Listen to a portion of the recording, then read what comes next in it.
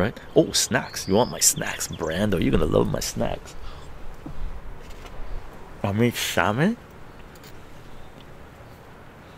We'll like that again. I made salmon yesterday. No, day before. Not last night. The night before. And like big salmon. And we're going through the last of it. So I took the salmon. Check this out. So I took the salmon. Aldegot, sorry, I put sour cream in this. Okay, salmon deboned, like took all the, what do you call it? Hey, let's see if it'll focus. There we go. Check it out. So salmon, sour cream, lemon, capers. You can see caper right there. Dill and cilantro, right?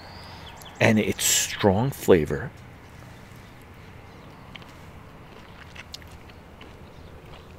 Which is what you want. Well, to a certain degree, you can. When smoking cigars, you can do this without sour cream. Okay.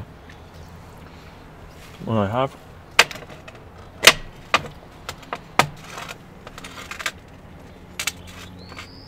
Oh. Sorry about the loud noise. I have like seedy bread here that I toasted up. It's like lots of seeds, right? Lots of seeds, and you can just use it as a dip, right?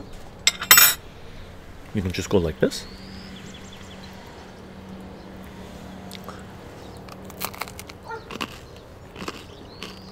And it's phenomenal.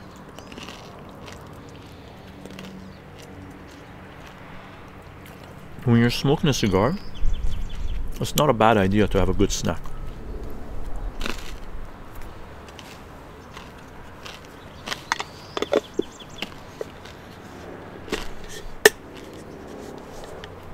So good.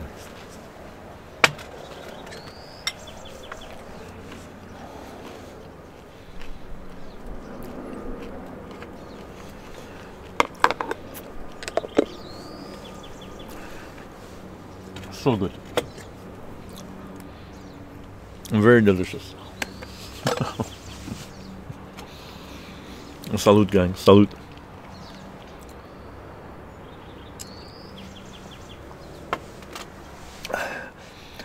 Gajadra, gotta pronounce that.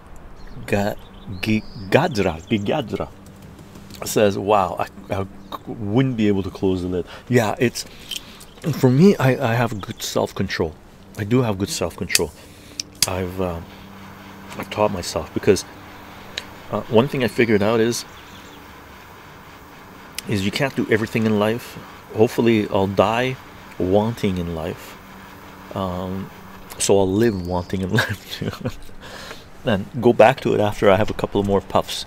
So the important thing is to make sure you have lots of amazing things you can sample, so you're not worried too much about just finishing off that amazing thing you have over there. You got something amazing and you can sample over here, something amazing you can sample over there, right?